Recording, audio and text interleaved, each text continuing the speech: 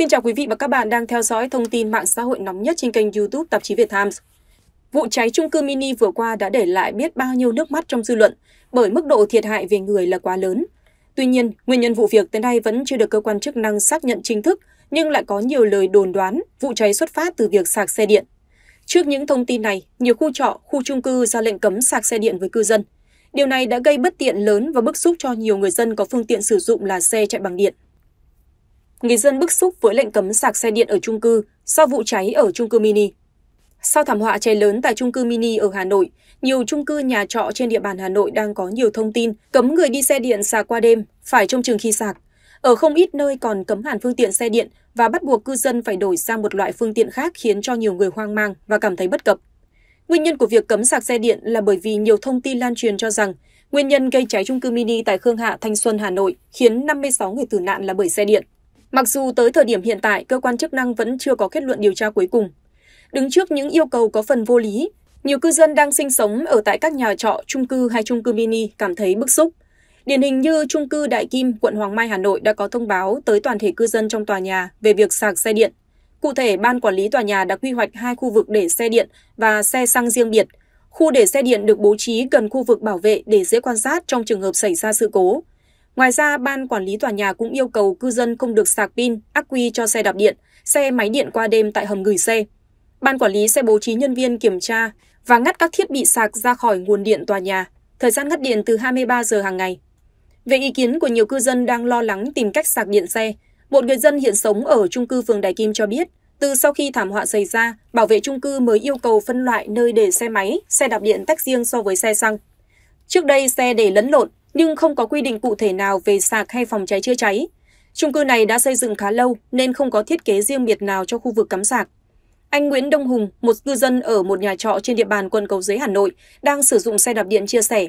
Không hiểu sao một số chung cư lại chọn cấm xe điện sau vụ cháy thương tâm gần đây, tôi thấy vô lý thật sự. Chuyện cháy nổ thì không ai mong muốn và xe xăng hay xe điện gì đều có thể gặp phải.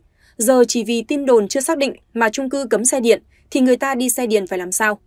Theo anh Hùng, xe điện hay xe máy cũng đều có thể gặp trục trặc như nhau, quan trọng là người chạy sử dụng rồi bảo dưỡng xe. Khi chạy xe điện thì lưu ý sạc đúng nguồn điện, đúng ổ cắm và theo đúng thời gian quy định. Anh Hùng bức xúc, giờ tôi không được cắm điện ở chỗ sống thì cắm ở đâu nữa? Mua xe có chất lượng, được kiểm định đàng hoàng chứ đâu phải xe ở đâu tự chế lung tung rồi đem về xài đâu. Anh bày tỏ, thay vì cấm xe điện thì theo mình, chung cư nên trang bị đầy đủ thiết bị phòng cháy chữa cháy. Mọi người ai cũng nên tự có ý thức bảo dưỡng xe, kiểm tra xe đàng hoàng để biết bộ phận trong xe có đang bị nóng hoặc có bị hư hỏng không. Cùng chung nỗi bức xúc, chị Thùy Nhung Hải Phòng hiện đang sinh sống trên một chung cư tại địa bàn cho biết, từ khi vụ cháy chung cư Hà Nội xảy ra, bây giờ chung cư chị đang ở không còn cho cư dân sạc xe điện trong mấy ngày nay. Chị Nhung bức xúc chia sẻ, việc này quá là vô lý và vụ cháy ở Hà Nội còn chưa điều tra ra nguyên nhân mà đã đồn thổi nhau là do sạc xe điện. Nhiều chung cư còn cấm không cho dân sạc xe, điều này khác gì đánh đố. Trong khi đảm bảo an toàn phòng cháy chữa cháy còn liên quan tới ban quản lý của chủ đầu tư nên rất là bất cập. Biết rằng an toàn là đảm bảo, nhưng nếu muốn an toàn thì nên có quy định sạc, chứ cấm hết thì người dùng xe điện phải làm thế nào? Ở một chung cư mới hơn, nhưng một cư dân khác cũng lâm vào tình trạng không biết đi đâu về đâu vì hầu hết các chung cư ở đây đều cấm sạc xe dưới hầm. Nhiều người dùng xe điện không tìm được nơi sạc, đành tháo pin hoặc dắt cả xe lên nhà để sạc. Bởi những quy định này ở nhiều nơi sinh sống, người dùng xe điện hoang mang vì khó tìm chỗ sạc. Một cư dân bày tỏ, tôi cảm thấy như mình bị kỳ thị, xe điện trở thành tội đồ, người ta lo lắng và tránh xe như Covid-19 giai đoạn đầu. Người này sau khi gọi cho 5 người bạn cũng được một người giúp đỡ cổng sạc. Sau vụ cháy, bỗng nhiên những người sử dụng các loại xe điện dường như bị kỳ thị, họ bị coi như tội đồ có thể gây nên hỏa hoạn. Để xử lý cho những bất cập đang xảy ra, đối với những người có phương tiện là xe chạy bằng điện, một số người dân đã đưa ra ý kiến. Anh Trần Thế Thắng, một cư dân sinh sống tại chung cư GMX1, An Khánh, Hoài Đức góp ý, nên có chỗ sạc ngoài trời vì sạc trong tầm hầm chung cư quá nguy hiểm. Chỉ cần sơ sẩy không kiểm tra kịp hoặc quên rút phích điện sạc, hoặc chủ xe đi về muộn sau 12 giờ đêm, quá giờ kiểm tra rút sạc của bảo vệ thì rất dễ gây ra cháy nổ. Đồng ý kiến, chị Kim Anh cho rằng việc sạc xe điện dưới hầm là nguy hiểm. Nếu muốn sạc, khu vực này phải bố trí ở trên mặt đất thuộc khuôn viên của tòa nhà. Còn ở dưới hầm thì phải tách riêng ra khu vực gần cửa lên. Khu vực có nhân viên an ninh kiểm soát, có camera giám sát, có trang bị thêm đầu báo cháy.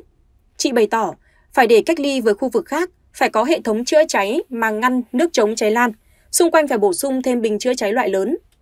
Ngoài ra, chị Huyền Trang Hà Nội cho biết chị đã phải gọi điện thoại cho lần lượt từng người bạn ở nhà riêng để dè dặt nhờ chuyện mà chị Trang gọi là tế nhị, sạc nhờ xe máy điện.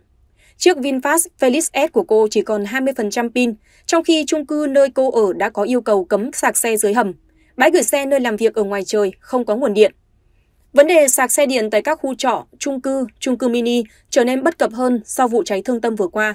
Lệnh cấm sạc xe khiến cư dân trở nên lao đao hơn bao giờ hết. Nhiều người bày tỏ quan điểm, thay vì cấm, mỗi ban quản lý tòa nhà cần đưa ra những phương án giải quyết phù hợp cho người dân có phương tiện chạy bằng điện, nhưng vẫn đảm bảo an toàn trong việc phòng cháy chữa cháy. Cấm sạc xe điện ở chung cư là nhìn nhận sai lầm và có phần quy chụp. Mới đây, trước những thông tin nhiều chung cư cấm người dân sạc xe điện bởi sợ cháy nổ, các chuyên gia đã đưa ra những lý giải về việc sạc xe. Theo đó, kỹ sư điện tử Vũ Quang Tú cho biết, việc cấm sạc xe điện hiện nay là nhìn nhận sai lầm và có phần quy chụp. Chia sẻ về các lưu ý khi sạc xe điện, anh Nguyễn Văn Hùng, chủ một cơ sở kinh doanh xe điện trên địa bàn thành phố Hà Nội cho rằng, không nên cắm sạc khi mới di chuyển xong mà nên chờ khoảng 30-45 phút rồi hãy cắm sạc. Do khi đi về bình còn nóng, đặc biệt là vào mùa hè, nếu cắm sạc liền thì bình ắc quy chịu nhiệt lớn có thể bị phù.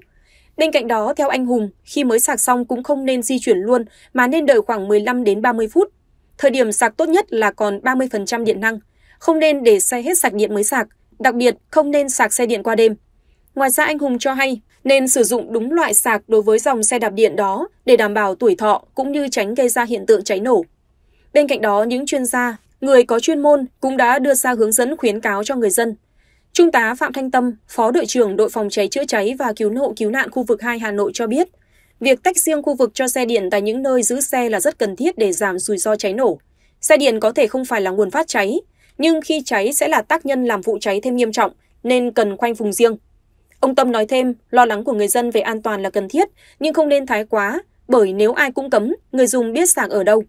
Ngoài ra, theo Phó Giáo sư Tiến sĩ Đàm Hoàng Phúc, Đại học Bách khoa Hà Nội cho rằng, dưới góc độ kỹ thuật, quy định cấm sạc xe điện tại chung cư vì lo lắng hỏa hoạn là quyết định mang tính cực đoan và sai về khoa học. Chuyên gia cho biết thêm, xét về bản chất thì rủi ro cháy nổ có thể xảy ra ở bất kỳ phương tiện nào.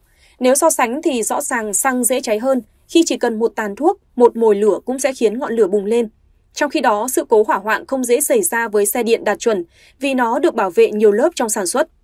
Ông Phúc nhấn mạnh, vấn đề đầu tiên là nên lựa chọn sản phẩm đạt tiêu chuẩn từ những thương hiệu uy tín. Mọi người phải tuyệt đối tuân thủ hướng dẫn của nhà sản xuất trong suốt quá trình sử dụng, đặc biệt là không tự ý thay đổi kết cấu, nhất là đối với hệ thống pin, ắc quy, bộ sạc. Đồng quan điểm trên, kỹ sư điện tử Vũ Quang Tú nhận định, việc sạc điện dẫn đến nổ pin chỉ là trường hợp cá biệt và không nên quy chụp. Kỹ sư điện chia sẻ, xe đạp điện loại bình dân, giá rẻ thường dùng ắc quy và bộ phận này cũng có trên gần như tất cả các mẫu ô tô và xe máy, chỉ khác nhau về kích cỡ, dung lượng. Còn với xe dùng pin thì hầu hết là loại lithium-ion, cũng chính là pin trong điện thoại, máy tính xách tay và rất nhiều thiết bị điện tử khác. Bởi vậy, nếu đã cực đoan cấm xe điện, cấm sạc xe điện thì cũng cần cấm tất cả các dòng xe kia, cấm luôn mấy thiết bị điện tử dùng pin. Ông Tú cho rằng với các mẫu xe điện đủ điều kiện bán ở Việt Nam đều đảm bảo an toàn khi chúng đã vượt qua hàng loạt bài kiểm tra liên quan để đảm bảo an toàn cho người sử dụng trước khi tung ra thị trường. Để nói về nguyên nhân xe điện cháy, ông Tú cho biết cần phải xác minh được rõ nguồn gốc sự việc dưới góc độ khoa học. Trong đó, chuyên gia này cho rằng phần nhiều vụ cháy xuất phát từ chập điện khi sạc và nó chủ yếu xuất phát từ việc quá tải. Theo ông Tú, phần lớn chung cư hiện nay được xây dựng mà hệ thống điện không tính toán thiết kế cho việc sạc xe điện của cư dân. Vấn đề này càng trở nên nghiêm trọng tại những chung cư cũ, chung cư mini, nhà trọ. Trong khi đó, lượng người sử dụng xe điện lại ngày càng tăng.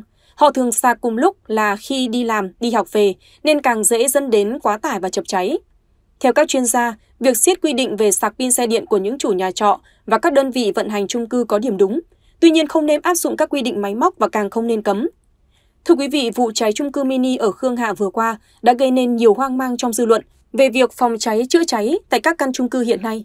Liệu việc cấm sạc xe điện có phải là phương pháp hiệu quả và lâu dài trong việc phòng cháy chữa cháy hay không? Tất cả những tin tức mới nhất của vụ việc sẽ được chúng tôi liên tục cập nhật. Cảm ơn quý vị đã quan tâm theo dõi. Xin kính chào tạm biệt và hẹn gặp lại trong những video tiếp theo.